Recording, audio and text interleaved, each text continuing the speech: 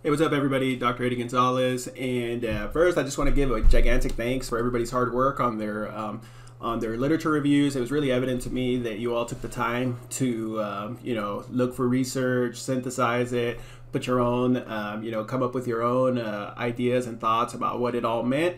And grading, you're all teachers, grading sometimes can be an arduous affair, but I feel like I really got a lot out of it. And so I'm hoping that not only by what I share in this presentation, that not only will I get a lot out of it, but maybe you can share your work with other people. So my purpose here is just kind of share with you a couple of outlets where maybe you can go present, and how you can help disseminate this great information and these ideas that you have.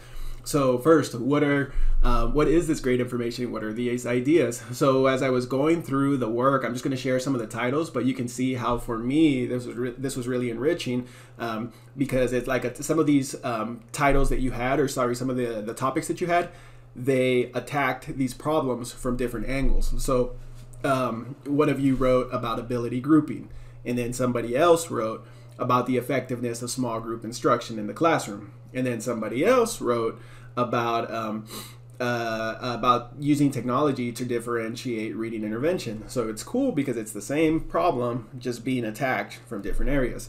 Then some of the other topics that were in it that I have written down were integration of physical labs versus virtual labs, the importance of teaching contemporary social justice, which is relevant to what's going on now, why learning to code is a necessary skill in education. So consider that what you have now is something that I've read, that you kind of poured yourself into, that your peers may see, but how can you, spread that knowledge more? Well, if you go on and you carry this on in a presentation, like at a conference or in professional development or in your PLC, this part here that you have, the literature review, is maybe like the first 5-10 minutes of your presentation. And what I mean by that is this is where you will share why this knowledge is important and why it can be, or why it's applicable to your classroom. So when you go on and you do like professional development, you're not saying like, hey, this is what my idea is and this is why it's great. It's more of a, hey, this is how I'm implementing this, but it's based on this research, and this research says why it's great, or this research says, why this is important to use. What's funny is that I had never heard of like conferences, or I didn't know really about what it took to present, and it wasn't until I had one of my instructors in my credential program and then my instructors in my master's program that really kind of pushed me, encouraged me to spread out and try presenting at these different venues. So the first time I actually presented, I presented because I wanted to have my students to have an audience. So I presented on 21st century learning.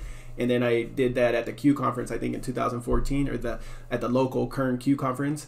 And I brought all my students to show what I was talking about. And part of the reason was because, I wanted the kids to have the audience, but the other one is I didn't know how to explain all of this to people. But I thought, well, if you could see it, you can, you'll understand better. And from then on, I kind of like the presenting bug hit me, and I always like taking my students, to show and to show and kind of advocate for other kids.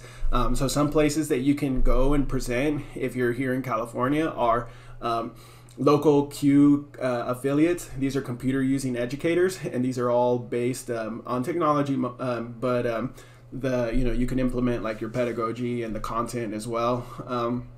Another one I know that people go present at is at the CMC, California Math Council, and I believe there's one in Southern California and Northern California. You could also present it within school PD. So like if you have, like say your principal is really into how you're doing your small group instruction, why not, run a session for like 20-30 minutes within PD, because we know PD can be like a really terrible, boring, arduous affair. But where you have like your first graders who are actually running the small group with teachers, powerful. People love that type of stuff. So let's see. So I'm going to share with you one of my presentations, kind of show you the structure, and then show you how this fits within kind of the assignment you're doing here, and probably most of the assignments that you're doing in your master's program. So this is a presentation that I did at a conference, and this one was one of my favorite ones. It's an older one. It's about a year ago. So I start out, I introduce myself, talk about who I am, blah blah blah. You know, give the goals. So this is essentially a lesson that I'm doing for adults, and tell them, you know, this is what we're trying to do, this is where we're going, and this is how this next hour is going to be structured. And then what does the research say? So the research, this was essentially my literature review, and I did write a literature review, and this is where I pulled it out of. I don't like to give them like in big, long quotes, so I kind of show it like this. So I talk on maturity for about a minute, talk on relationships for a minute, talk on how this impacts vocabulary, and then the learning style. Then that's where I start jumping into the assignments, or not the assignments, sorry, the actual structures and how you can build them. And I house all of my presentations within my own site. You could do the same thing. Some of you might even already have like a website, but this is where you would put like your work and kind of keep it up. And it's cool because it acts like a portfolio for you. If you have one already, like I'd love to see it. You can share it with me. You could also share, like if you have like your own site, your portfolio lessons, you could put them on social media, connect with other educators. But the point is to like share, because when we all see each other's work, you know, it kind of inspires us to do better, but it also gives us ideas on how we can apply that. And so here on my site, like I said, I put all my resources. You know, these are the things you could follow. This is the example. This is what you can follow. This is the example. And then more examples to kind of show like, hey, I'm not making this up. You know, this is an actual professional development led by kids. So you have amazing work. Share it with people. You know, reflect on it, improve it.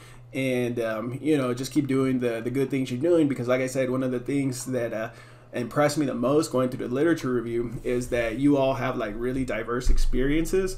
And it was almost like I could just see like the passion oozing from the pages. And I was like, man, you know, I feel like I'm benefiting a lot. You know, how can we possibly share this so that many more people can benefit? So thank you very much. Have a great, safe holiday weekend, and see you all this next week.